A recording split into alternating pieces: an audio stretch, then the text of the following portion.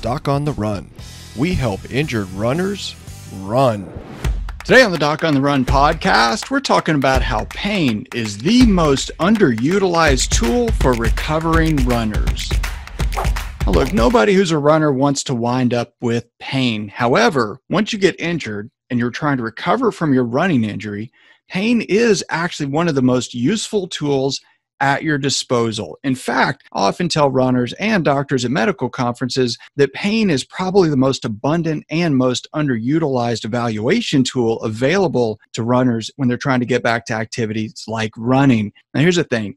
You have lots of pain, and that pain is useful. The problem is you're wasting it. Every runner who calls me for a consultation, who does a second opinion telemedicine visit, well, they all can tell me what their heart rate was during their last workout, what their pace was during their last speed session, but very few of them can actually tell me what their pain level is on a daily basis, or for that matter, how it's changed. And the way that your pain feels right now and how it changes throughout the course of your recovery is the most useful thing and the most accurate thing to use as a predictor of when you can actually alterate your activity, increase the distances that you run, and increase the intensity of your workouts. Now, pain is also very reliable as long as you track it.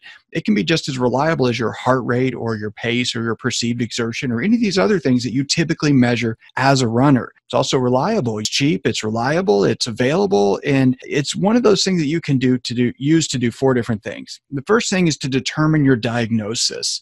You know, the pain that you have and the way that you describe your pain to me when you call me for a second opinion actually really helps me figure out what the diagnosis is, what exactly might be wrong with you. The second thing that's actually really important if you're training for a specific event is that the pain level that you have and the changes that occur within your pain level over a given period of time when you try different treatments, well, that actually really helps you determine the severity of your injury. And obviously, the more severe it is, the more protective you need to be of that injured part, and the more diligent you need to be about protecting it as you return to activity. The other thing that's really, really important is that it actually does help you, your pain level. It helps you determine when you increase your activity. So if you're tracking your pain and you're trying some treatments and your pain level starts to decrease, well, that implies increased strength in the injured tissue, and that increased strength in the injured tissue then allows you to safely take the activity level, the distance that you're running, the intensity of your training. It can take all those things up a notch and see if your pain level goes up or not. And the other thing is that obviously if you're training, if you're running, if you're increasing your intensity, you're running longer distances and you start having more pain, well, that tells you that you need to back off. So, you know, pain is cheap, it's reliable, it's abundant, it's already there. And if you're not using it, you're wasting it. Well, this is one of the things that I talk about in the 3-day fast track challenge. I help you figure out what your real pain level is, what your baseline pain level is, and sort of how you can use that in this evaluation process when you're trying to figure out on your own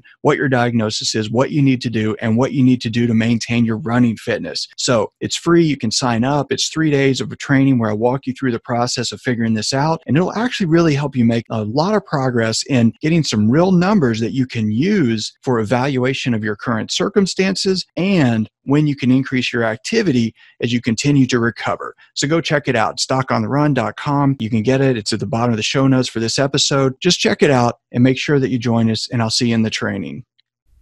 Doc on the Run. We help injured runners run.